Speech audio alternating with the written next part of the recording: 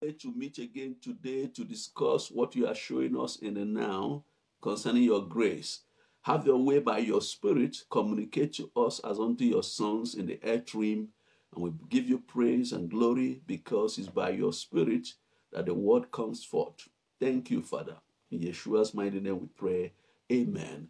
Brothers and sisters, welcome you to today's edition of the Authentic Kingdom Culture Live broadcast. And here we are in the conversation about grace. And yesterday we released scriptural surveys, lesson 3, 4, 5, 3 lessons bunched together. And for those who are in the classroom, you're going to read the 3 presentations together. We just had to cut them because the Facebook system cannot allow you to put more than 200 links in a lesson. And so we put them in 3 lessons for ease. What we are doing in the last revision of these books and ebooks is to make them more readable. So instead of a lesson being too long, it's something you can just browse through in 25, 30 minutes. So if you are on a bus ride, if you are on an air ride, you are anywhere, you can easily read the lessons. If you are reading or if you are watching on YouTube, you can watch 2 lessons in about 52 minutes or something like that. And the whole idea is to really make everything more gracefully possible for people to participate wherever they may be. And now it's time to do something very, very important. And one of it has to do with getting to understand grace in context. Lesson 6 today is grace in context, so that we can begin to have the experiential reality of grace in our lives, so that we can be fit for purpose, co-laborers with our Father in the vineyard. And so the question rightly comes, on what basis did grace operate in the Old Covenant?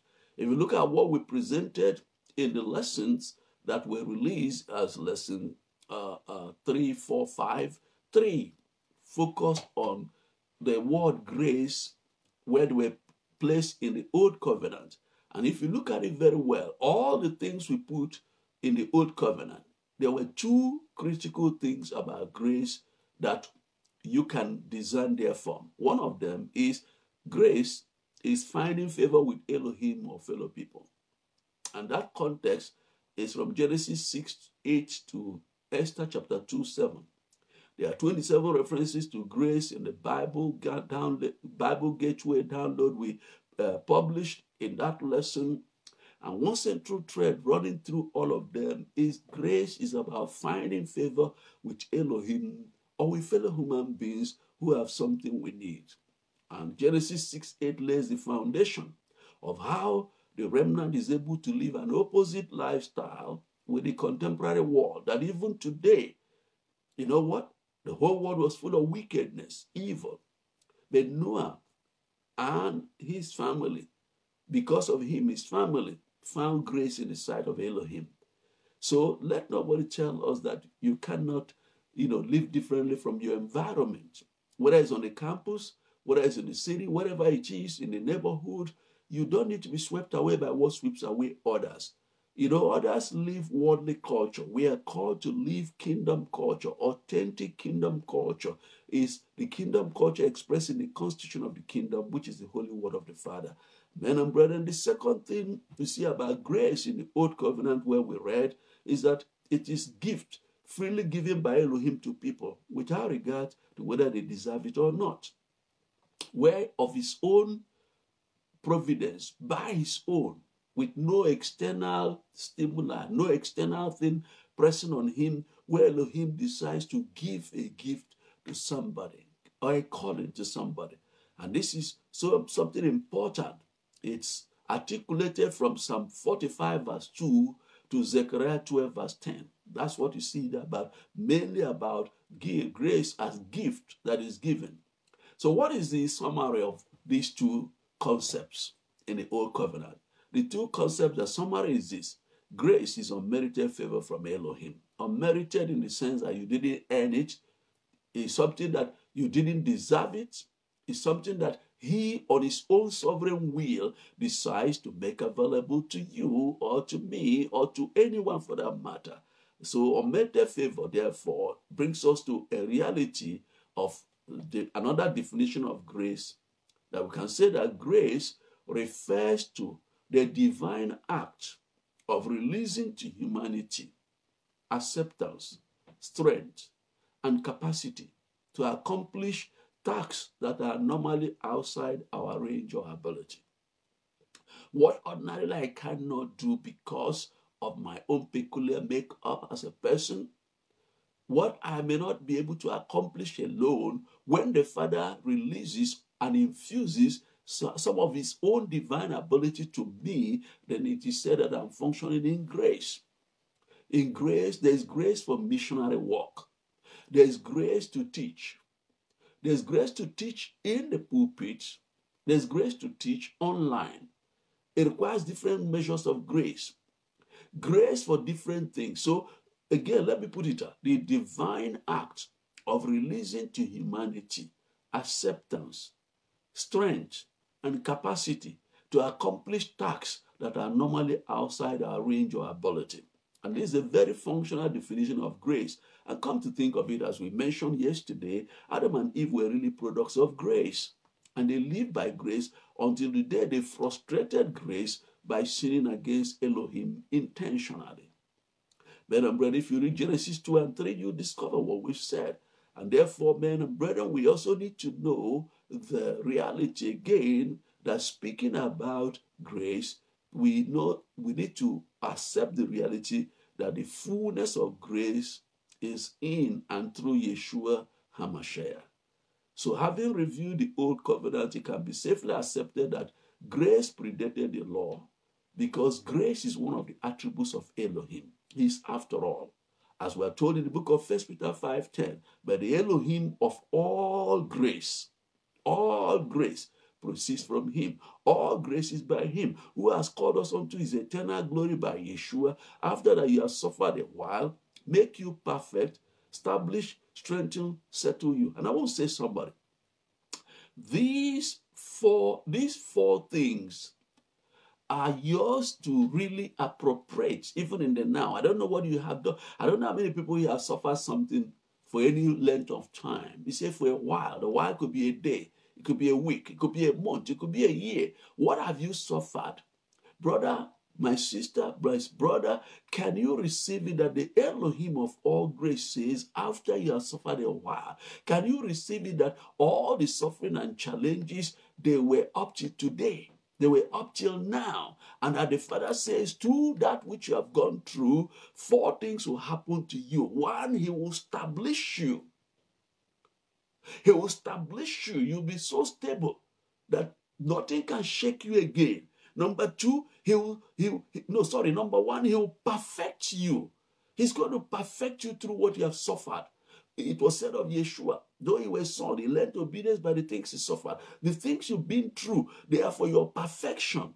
They are to take away dross, things you don't need out of you. They are to make you rely on him alone. Number 2, they are to establish you, make you solid, unmovable, always abound in the work of the Lord. Number 3, they are to strengthen you. And number 4, they are to settle you. There's a divine settlement for you. Your suffering is not the end of the road. It's but part of the process. And the process ultimately is about you being settled, you being established, you being perfected. Men and brethren, if we also need to understand something, that the God of all grace, the Elohim of all grace, where he sits is called the throne of glory. Hebrews chapter 4 verse 16. Let us therefore come boldly unto the throne of grace, that we may obtain mercy and find grace to help in time of need. So the Lord is saying, when you're going through the waters, he has already said it will not overflow you. You're going through the fire, it will not burn you. But the problem is that when people are going through, they allow what they are going through to so much latch into their mindset, into their psyche, that all they think about is that issue, morning, afternoon, night. It gives them sleepless nights. What has happened? They've elevated what they are going through to an idol that consumes them, literally speaking. The Father is saying, learn to look away from what you are going through and look up to he who is seated on the throne of grace. The Elohim of all grace is willing His hands are stretched out to release grace. But when you are looking at the challenge, you miss him. Remember Peter, the day Yeshua said, come to me. He was walking on water. The moment he began to look at the roaring of the water to the right, to the left, he began to sink. And the Father said, stop looking at that challenge. That challenge should challenge you to look up so that you can go forward. Today, I pray you receive the grace to look up to the Elohim of all grace, seated on the throne of grace. He said, let us come boldly to the throne of grace. Why? Because we come by the way of the blood, not on our own merit. So let us also reiterate the reality that if you back up a little bit, everything about Adam and Eve was by grace.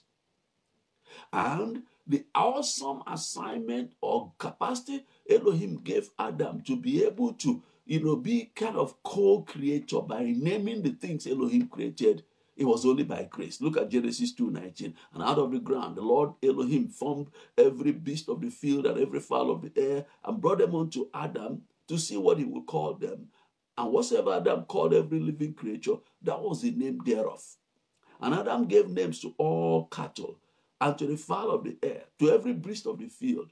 But for Adam, there was no found a helpmeet for him. All that Elohim created, he brought to Adam. And Adam named them. Where was he coming from? The grace of Elohim that gave him wisdom beyond him.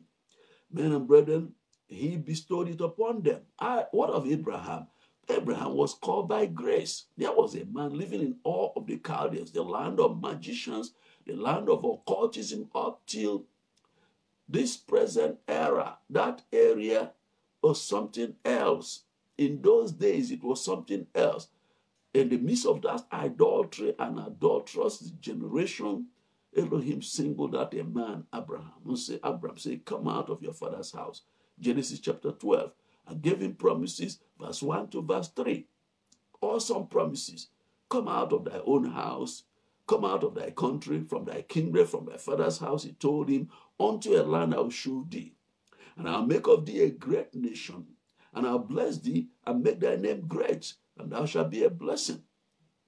The Father is saying that to somebody right now, that the Father says he will make your name great. It's not about you. It's about him for his purpose. Are you willing to lay down your life and not seek your own glory? Are you willing to go where he tells you to go, not minding any inconvenience to you? The Father says he will make your name great. And he says you shall be a blessing. He's not talking about you struggling for the crumbs. He says you'll be a blessing. Blessing will be stored up in you, and you pull them out when needed.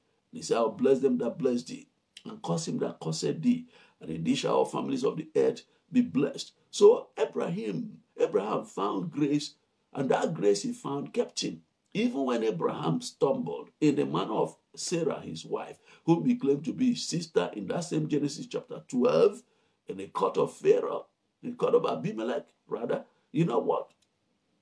Grace helped him to get through it. And even when he also stumbled in the manner of Hagar and Ishmael, grace also helped him went through that situation. Men and brethren, even the channel through which the law was given Moses, as we have told you, was a product of grace. It was by grace that he was preserved. It was by grace that Elohim ordered his steps to become a son of Pharaoh, so-called through his daughter, the daughter of Pharaoh. And all that Pharaoh did, all that Moses rather did, was really grace in action. Why? Moses sought the way of Elohim. He sought to see the glory of Elohim. He wasn't looking for miracles, signs, and wonders. He knew Elohim. He knew who he called him. And so we are told in Psalm 103 verse 7, he made known his ways unto Moses, his acts unto the children of Israel. So Moses functioned in grace, and grace enabled him. And brethren, what is it that preserved Israel through the wilderness they went through? It was grace. They were a stiff-necked people. Israel, I don't think Elohim has seen a people who are so tough to lead as them. Yet, even though they couldn't keep the law, Elohim's grace preserved them through their iniquities. Elohim still loves them up to today. And what is it about that we need to take note of? It is that Elohim had desired that those who receive his grace will learn how to trust in him, how to trust in him and not trust in themselves. When we learn how to trust in him, it makes all the difference, because the biggest problem Elohim has with people is when they don't know how to trust him, but they know how to trust their own ability. Men and brethren, the reason why we want to share these things is for us to understand that in the fullness of time, it pleased Elohim to bring forth the fullness of grace in the world in the person of Yeshua HaMashiach. Yeshua was not an afterthought after Adam and Eve fell. Yeshua was the plan. If you read Revelation 13 verse 8, it's called the Lamb that was slain before the foundation of the world. In other words, the reality that the Son was going to, through a sacrifice he will make in due course of time, reconcile mankind to the Father. In other words, Yahweh created Adam and Eve, knowing fully well in his omniscience, in his omnipresence, that Adam and Eve will miss it, and the provision was made for Yeshua. And that is why it's important for us to understand about Yeshua. Part of this lesson and the next one has to do with understanding Yeshua and what he came for, because we are told in the book of Luke chapter 1 verse 30 to 35 about how the angel Gabriel announced to Mary the extraordinary miracle, what you can call in vitro fertilization, whereby Holy Spirit came and planted Yeshua in the womb of Mary, so that divinity will become humanity, so that grace will proceed. What we, the same principle in Galatians 4:4, when the fullness of time was come, Elohim sent forth his Son, made of a woman, made under the law, to redeem them that were under the law, that we might receive the adoption of sons. To receive the adoption of sons, the Father had to make it possible. That is why, men and brethren, it is so important for us to know that Elohim graciously revealed himself to mankind in Yeshua. And those who tried to grapple with it yesterday were trying to speak to a young man, and it was so difficult because he was a super soul. He had this great analytical mind. He just couldn't grasp anything. He couldn't grasp anything. And thank the Lord, people there helped me to tell him the things of the Lord are not apprehended by the natural mind. That's what 1 Corinthians chapter 2 says from verse 14. But the natural man receiveth not the things of the Spirit of Elohim. Why? For they are foolishness unto him. Neither can he know them, because they are spiritually designed. Elohim was expressed in Yeshua because it was his plan that grace will come fully, bodily into the earth realm, and the price will be paid for all to come back to the Father. That's those who receive the invitation of grace. John 1 says in verse 16 and 17, of his fullness have we all received, and grace for grace. It was all about grace.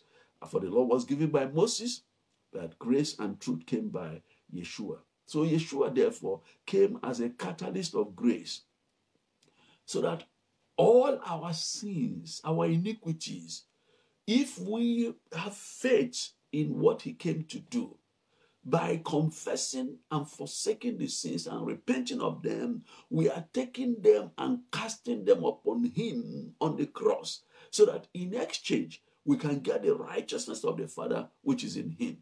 You know what John chapter 1 verse 29 says? The next day John seeth Yeshua come unto him, said unto him, behold, he said, behold, the Lamb of Elohim, which taketh away the sins of the world.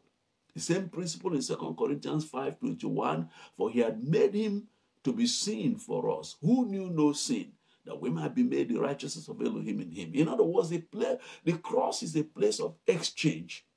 I come with my sin by faith, cast it upon Yeshua, and then I draw down the righteousness of the Father in him by grace. And we need to understand this, that plan of Elohim is to simply create new creations on the earth realm, citizens of the kingdom. That's what we're told in 2 Corinthians 5:17. Therefore, if anyone is in Yeshua, he's a new creation. All things are passed away. Behold, all things have become new. So Yeshua came from heaven to earth not to set up a new religion. Religion was set up in Rome. We came back from Italy a few days ago and we're sharing with them what happened in the land of Italy, in the city of Milan, when the Edict of Toleration was signed by Emperor Licinius and Emperor Constantine in AD 311 AD. 311 AD, from that day that edict was signed, Christians lost the cutting edge of the gospel, which was persecution, trials, martyrdom. It made them to be on fire on the go. But by the Edict of Toleration, the Roman Empire said, now we no longer persecute you. We recognize you as a religion. Go about your this thing publicly. From that time, spiritual obesity came. From that time, edema came. And it was only a matter of time. By the year AD 381, the Roman emperor of that time, called Emperor Theodosius, had officially brought a marriage between the Roman Empire and the church. And they two married in cahoots, and Yeshua was taken out of the picture. Christian religion emerged. Between the time Yeshua gave the gospel of the kingdom in Matthew 24, verse 14, till this 300 years later, they were preaching the gospel of the kingdom. They were proclaiming it, and the gospel of the kingdom was not the same as Christian religion. Christian religion is about getting people into a building, getting people to come and meet a man called a priest, and the man in turn will meet Elohim, and the people were clients, a laity. When people in Bible colleges and across the world don't seem to realize that what we see today are mutations of an error, a fundamental error that happened in the 4th century. So the Father wants to lead us into the original plan as in the Holy Scriptures, and he said, don't allow the vestiges of Christian religion to define your thinking. We can't put new wine of kingdom truth in old wineskin of Christian religion. It won't work. It will burst. And so the Lord is challenging us to come off that bursting wine. Yeshua didn't come to set up a new religion. If you read the book of Hebrews chapter 2 from verse 9 to 15 very well, Yeshua came to bring many sons to glory. Sons of Elohim like himself. In other words, the ultimate son, Yeshua, was given as a sacrifice by the Godhead so that through his death at the cross, those who will believe, as many as will believe, no matter the number, they can become sons of Elohim in the earth realm. They relate to their Father, and their Father is everywhere all the time, so they don't turn off and on when they are in the church building and out of the church building. Men and brethren, the hidden mystery of the new creation, therefore, is to repopulate the earth realm with sons of Elohim. Are you a son? Congratulations. That's what grace does to you. If you release yourself to the work of grace, otherwise you could just be engaged in mere religion. Mere religion, religious activities, rituals without heart, and it can be self-deceptive. And that's why we urge you to stay with us. We're going to be looking at this course very systematically, because if you can understand grace, if you can walk in grace, then you will understand the mystery of being a son of Elohim, either in a male body or in a female body. That's why we don't emphasize so much, gender in the church of Yeshua as a male and female, because the male or the men are simply sons of Elohim in male bodies, and the women are simply sons of Elohim in female bodies, because everything is in the spirit man, which is neither male nor female. That's where you receive salvation. That's where you receive Holy Spirit. That's where the gifts and callings of Elohim are in the spirit man, which is neither male nor female. And it's from there that the gifts and callings flow. It's there that's where it's called the belly. Out of your belly shall flow rivers of living water. Brothers and sisters, we come to the end of lesson 6, and the assignment for you today is, please share 3 solid takeaways for you from this lesson. What did you understand? Tell us 3 things you understood in your own language. Don't just go and leave things we put in the lesson. What did you understand from what has been shared? Remember, this is a train the trainer program. It's deliberately designed that anyone who goes through it has the capacity to teach other people. That's why it's intensive. It's intentionally intensive. So by the time you finish going through it, the stretching will come to a time where there is a snapping, and your spirit man snaps away from the bondage of the body and of the soul, which is called the flesh. When your spirit man snaps away from their stifling control, your spirit man is able to soar to the throne of grace and to interact with grace, which is the headquarters of the kingdom of Elohim. And you can sit in heavenly places with Yeshua, and he sits in you by his spirit, which becomes a mobile temple of the Holy Spirit. And when this is so, you can literally be an expression of grace anywhere you are. May the Father help us in Yeshua's name. Amen. Now let's go on to lesson number 7. Lesson 7, Yeshua, Jesus, grace and the kingdom of Elohim. Men and brethren, here we want to emphasize the reality that the Father, it has pleased him that all the grace he has been working with people from the beginning of time, he will in the last days bring it together into the person of Yeshua, who is incarnation of Elohim. So in the fullness of time, grace in his fullness was revealed in the person of the God-man, Yeshua. The mystery of Elohim becoming a man in order to fulfill the legal basis of redeeming man is a subject that confounds even the most brilliant of human minds. Professors can't get it because it's not something you get. Job said in Job 3:25, can you by searching find Elohim? The answer, of course, is no. You try to logicalize it, it's illogical. It's totally illogical. Elohim becoming a man. The incarnation is illogical. And so please, when you see people who are not able to receive it, don't be impatient, don't be angry, don't be offended. Just know it that they are simply showing us the limitations of the human mind. 1 Corinthians chapter 1 from verse 18. For the preaching of the cross is to them that perish foolishness. But unto us which are saved, it is the power of Elohim. For it is written, I will destroy the wisdom of the wise and will bring to nothing the understanding of the prudent. Where is the wise? Where is the scribe? Sorry. Where is the disputer of this world? Just a minute.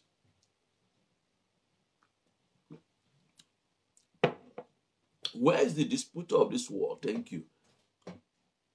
Had not Elohim made foolish the wisdom of this world? For after that, in the wisdom of Elohim, the world by wisdom knew not Elohim. It pleased Elohim by the foolishness of preaching to save them that believe. But we preach Yeshua crucified, unto the Jews a stumbling block, and unto the Greeks foolishness. It sounds foolish to the philosophical Greeks, and is a stumbling block to the Jews who are wrapped up in the veil of Moses. But we preach Yeshua crucified, unto the Jews a stumbling block, unto the Greeks foolishness. But unto them which are called, both Jews and Greeks, Yeshua, the power of Elohim, the wisdom of Elohim. Why? Because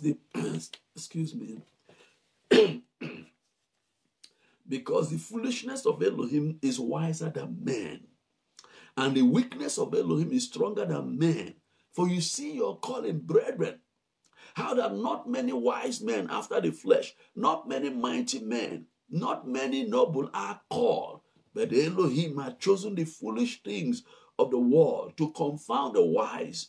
And Elohim had chosen the weak things of the world to confound the things that are mighty, and base things of the world and things which are despised. Had Elohim chosen, yea, and things which are not, to bring to naught things that are, that no flesh should glory in his presence. No flesh should glory in his presence. That's such a privilege for you and I to be called, for you to know that Yeshua is Elohim made flesh. It's not flesh and blood that reveal it to you. It's election, and election is election of grace. It is the Father at work to make you to embrace him, and where he has brought you. You know where you were a year ago, you know where you were 5 years ago, you know where you were 10 years ago, and looking behind, look at the great things the Father has done in your life. And if he's not done, then I can tell you he's done in my life. I see grace. Grace is never ending. I see grace identifying more grounds, higher grounds, deeper depths. Grace identifying things the Father wants to work in us. And men and brethren, the truth is that only the humble we have the deep things of Elohim revealed to them by Holy Spirit. Why? Holy Spirit bypasses the intellect to deliver divine truth. 1 Corinthians 2:7. But we speak the wisdom of Elohim in a mystery, even the hidden wisdom, which Elohim ordained before the world unto our glory, which none of the princes of this world knew, for had they known it, they would not have crucified the Lord of glory. When they were saying, crucify him, crucify him, if they had known it, they wouldn't have made that demand. Satan didn't know it either. Satan didn't know it that through that act of crucifying him, that Yeshua will pay the price for humanity to be restored. But as it is written, verse 9, eye has not seen, nor ear heard, neither have entered into the heart of man the things which Elohim hath prepared for them that love him. But Elohim hath revealed them unto us by his Spirit, for the Spirit searcheth all things, yea, the deep things of Elohim. For what man knoweth the things of a man, save the spirit of man that is in him? Even so, the things of Elohim no man knoweth, but the Spirit of Elohim.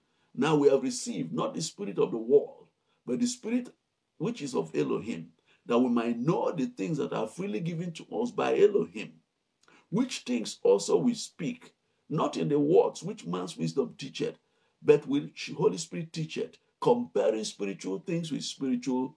But a natural man receiveth not the things of the Spirit of Elohim, for they are foolishness unto him, neither can he know them, because they are spiritually discerned.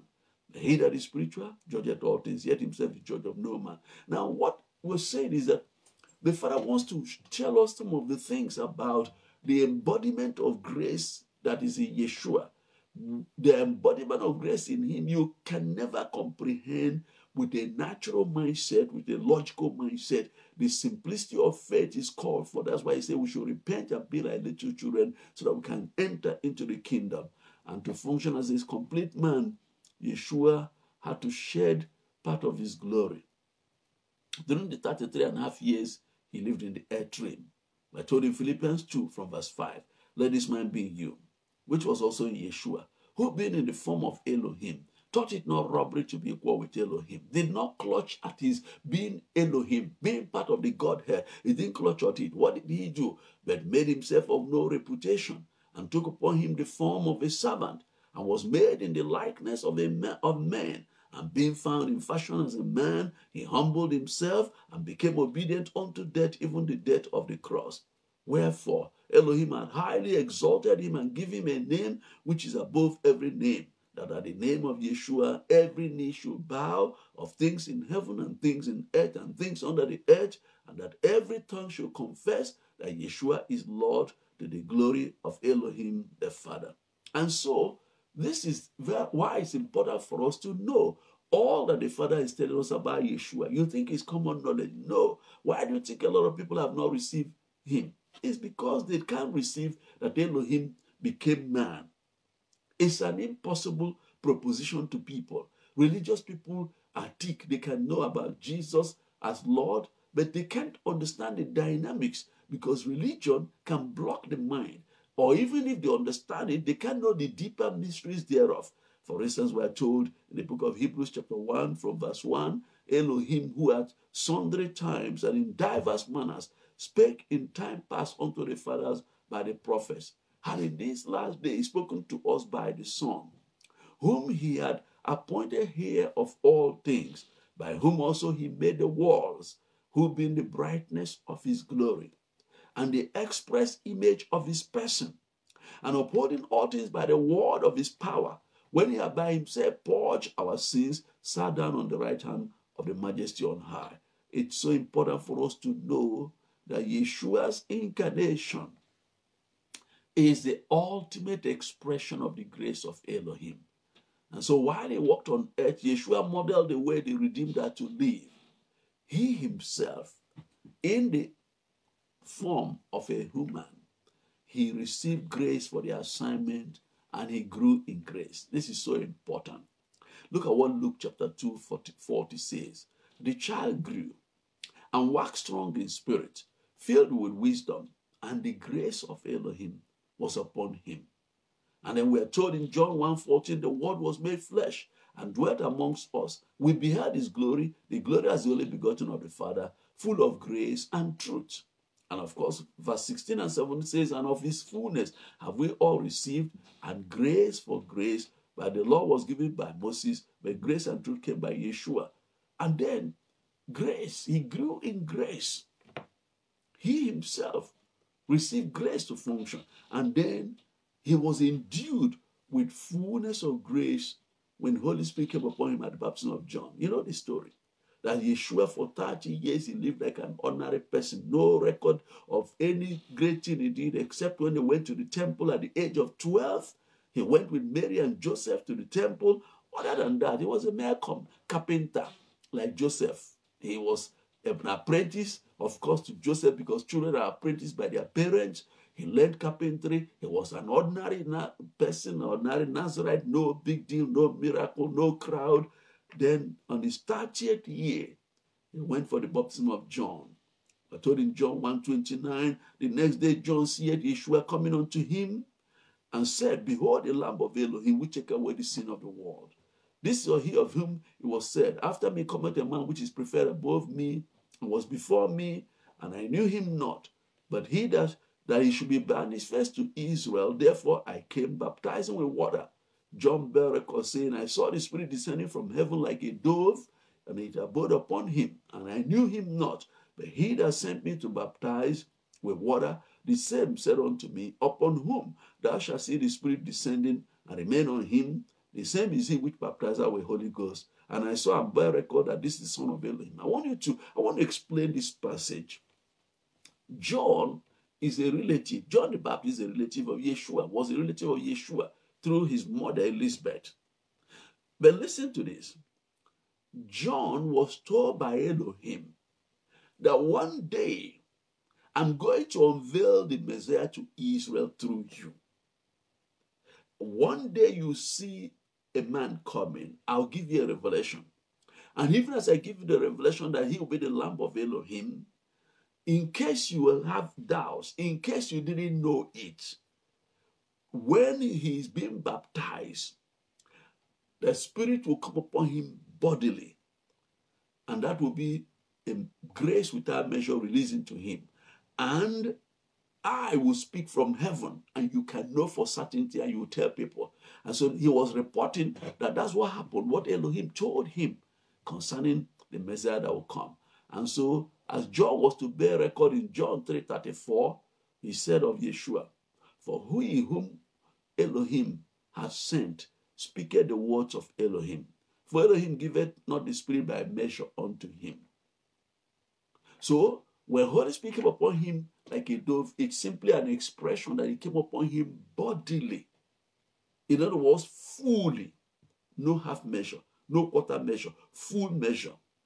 And all that Yeshua was to do, the miracles, everything he was to do, anywhere, all that he was to do, how he was able to do signs and wonders, raise the dead, how he was to heal the sick, everything he did, the bread he broke and distributed to people, and it was multiplied. Everything was because of the anointing of grace releasing to him when Holy Spirit came upon him bodily. That's what Acts 10:38 means when he says, how Elohim anointed Yeshua of Nazareth with the Holy Ghost and with power, who went about doing good and healing all that were oppressed of the devil.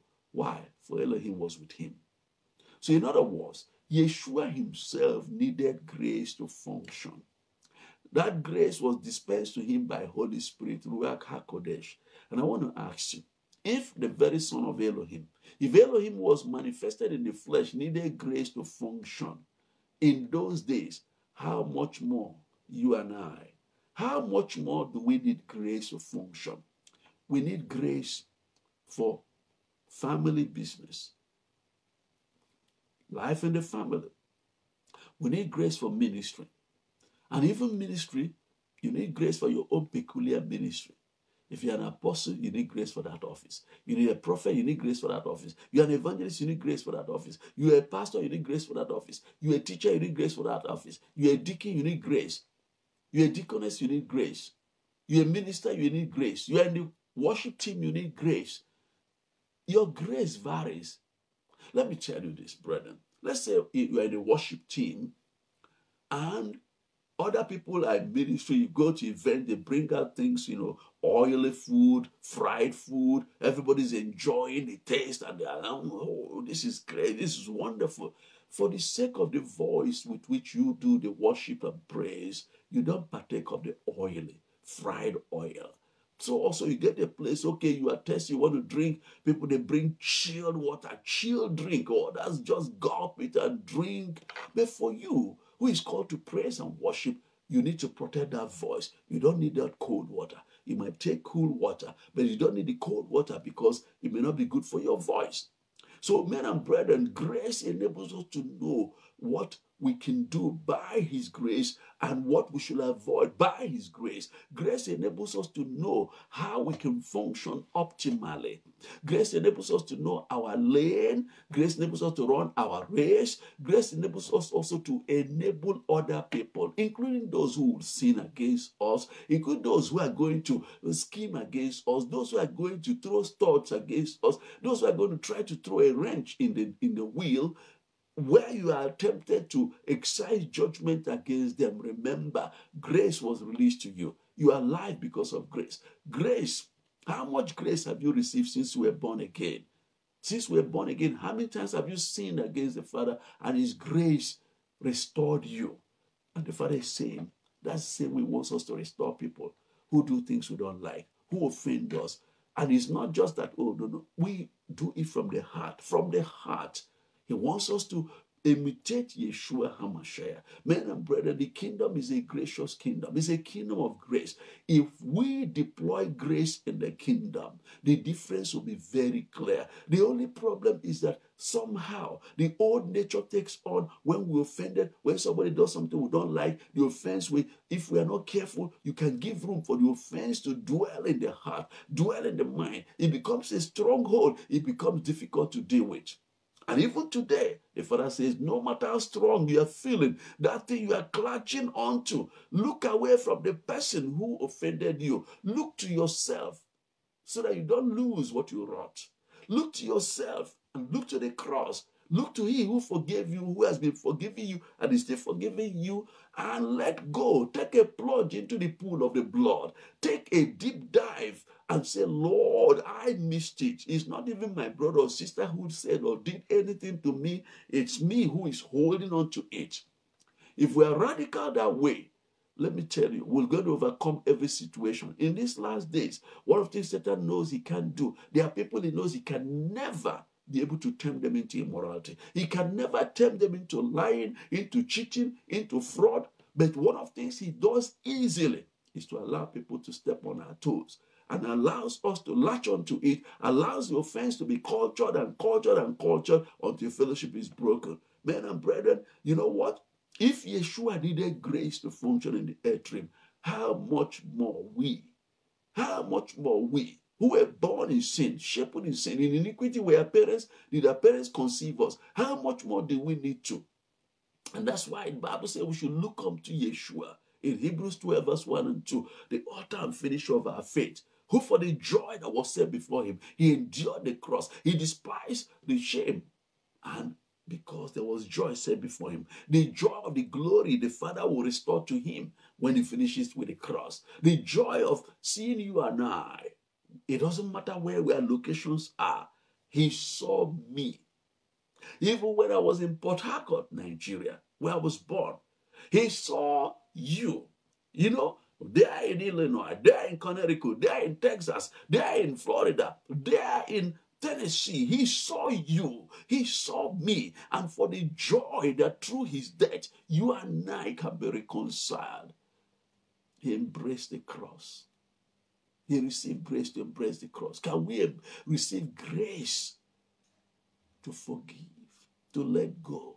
Can we receive grace to be imitators of Yeshua HaMashiach? Can we receive grace to become different from the world around us? The world is on the broad way of hating and being hated. Can we receive grace to walk in the narrow way of love? Absolute love. Love not for those who have done us good, but those who are putting their finger in the pie to destroy the pie. Grace is available. Men and brethren, there's one reason why the Lord gave us this lesson. It is this. a new generation of so-called kingdom believers has been spawned in the earth realm over the past 70 years from different locations. People who are children of Arius, the priest of Alexandria, Egypt. Arius was the man in the 4th century who said that Yeshua is not divine. He's just a messenger sent by the Father. He's not Elohim made flesh. So in this modern day era, they have coalesced into what is called the pseudo-kingdom movement. If you dig into their teaching, it is this. Yeshua is not divine. He's like a prime minister appointed by God to come and do something on earth. And you know what they are doing in there is Yeshua is not the King of Kings the way the Bible paints him. Their theology is about a king. That king is you, yourself. And indirectly, without telling people what they are doing, they have eaten the heart of people. Even in IMF, we saw people begin to use some pseudo-kingdom phrases. When you dig into it, you know the roots. A man rose from the Caribbean basin, teaching people like Jeroboam to neglect, to deny the divinity of Yeshua. Men and brethren, Yeshua is the king of the kingdom. He is the center and circumference of the kingdom. So whoever told you to preach the kingdom, don't preach Yeshua, is a liar. Yeshua is, the kingdom is all about him. He is the spring and source of the kingdom. And he is the model man for us to imitate. And the Father wants us to know that you can't mess up with the identity of Yeshua and say you are in the kingdom. No, it's not possible. It's not true. And so today, I want you to have this assignment. Please cite 5 scriptures which affirm the divinity of Yeshua that minister to you in this lesson. And number 2, give us 2 things you receive from this lesson that is your takeaway. The Father loves us dearly and wants us to remain in his grace and to be people who give him right of way, to guide us, to lead us, to strengthen us, and to make sure that all that he has called us to be and to do, we attend to them and we do not miss them because he loves us. He wants to encourage us. He wants to empower us. Brothers and sisters, let's live the life of grace. Let's not give room for our flesh. Let's not give room for all the things that can, basically take us outside of the kingdom. Grace is the key to live the kingdom life. Grace is the key to remain in the kingdom. We love you dearly. I will pray right now, and I will make a birthday announcement. Let us pray. Father in heaven, thank you for your grace released in this lesson today. We know you are up to something. You are laying a foundation for the things you will teach us to break down this truth. And you wanted us today to cast our mind onto Yeshua HaMashiach, who is the author and finisher of our faith, whom you have graciously given to us among humans so that we can through him be saved and we can through the grace in him live the kingdom life, overcome all challenges and succeed. Thank you for what you are saying to us in the now. We embrace you with joy. We say, have your way and be glorified. In Yeshua's mighty name we pray. Amen and amen. Brothers and sisters, we have a few birthdays today, but one of them is our brother Apostle Joshua Mbakara, who is in Paris, England, Paris, France. Apostle Joshua is the one who the Father is tapping to lead IMF France. We've had people, but they've not been able to really, truly get on with the gathering of the saints together. And so Apostle Joshua, happy birthday to him. And our sister Valerie Pillay in South Africa, and our sister Sadera Davis in the US, may the Father bless you all. I will say to you all, listen, I received information that the IMF USA conference, the dates for you to be able to book has been extended even to the end of the month. So you can book your hotel at the same rate. Those wonderful, extraordinary rates that have been advertised is so awesome to think about what the Father has done in giving us rates that are so beautiful. Can you imagine? If you want to be alone from Friday to Sunday, it's just $230. Yeah, sorry, if it's just 200, if you want to share with two people, with one person, $230. You pay 230, the person take 230, you use a big double bedroom, and you have all the meals from Friday evening all through Saturday and Sunday morning. Isn't that awesome? And is in Connecticut, USA. So Meriden, 4 points by Sheraton. So please contact Apostle Julia Paracha or Miss Rose Ituka or Pastor Janda Shepherd or Teacher Stephanie, any of them that is your friend on Facebook, send them an inbox. And if you want to come from abroad, they'll give you a letter of invitation if it's not too late for you to get your visa. And the date is 19 to 21 of July. And the youth summit will be a day before, Thursday 18th, and Friday morning. The young people will gather. Even if you are not in the USA, you're a young person, you want to be in an atmosphere where the Father's grace will be poured out, then, contact Pastor Brother Samuel J. Fuman, who is the director of Youth and Next Generation, or Pastor Prophet Jeremiah Shepherd, or any of the people who are even the organizing committee, so that they can give you more information. Men and brethren, the Father wants us to prepare for a great encounter. Remember, the masterclass graduation, that is 2018 masterclass, will be 12 noon on Friday 19th.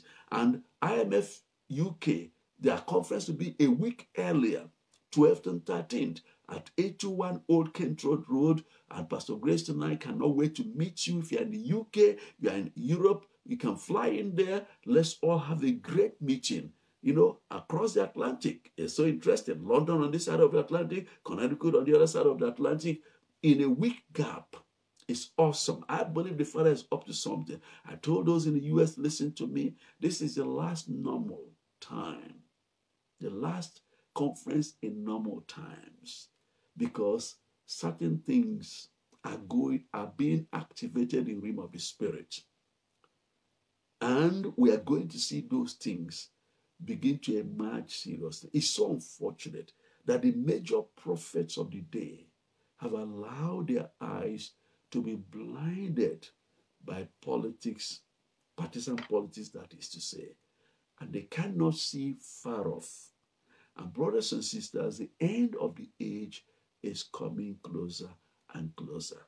And the Father wants everyone, be careful how you walk. Be careful who you walk with. Make sure you walk with people who remind you of the times we're in, and you remind them. Exhort one another, encourage one another, occupy, take hold of grace, and use grace to expend everything in you. We don't know what's ahead, the date, but we know the time, and now is the time. Thank you so much, elect, for being on the camera with us today. Brother, bye-bye for now.